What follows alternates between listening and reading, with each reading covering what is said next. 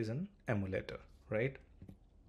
So before we go through the definition, let me give you a small real-time example. You must have seen that kid used to play with a demo phone kind of device, right? Which has only lights and buttons, correct? And if you it has some rings also. So in layman language, that is kind of an emulator, right? Because we are not giving our real mobile devices to our kids so that they won't break it, rather than we just give them a cheaper version, right, of plastic, or maybe something which has a little bit of music but some of the buttons. So in a layman language, that is basically an emulator, right? And as the word suggests, emulator means it is emulating something, correct? Similarly, in case of Android emulator, it helps us to create virtual Android devices. Okay, so we can create virtual Android devices which are not real device, but still we can perform all the actions while performing the testing on those devices.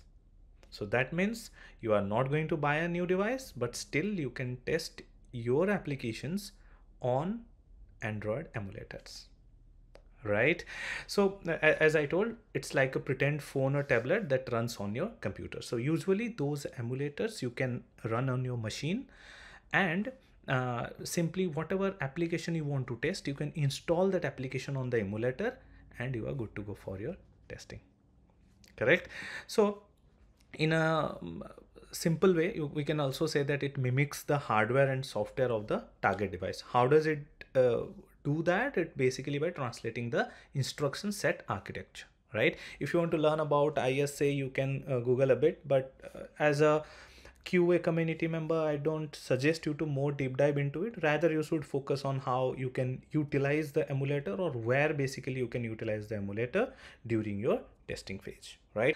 Okay, I hope you guys are clear on the emulator front, right? So simple language, it's an alternative for a real device. So instead of spending a lot of money at the initial to buy all the different type of devices for testing, go for emulator. The best part is emulator can give you all type of Android version available in the market.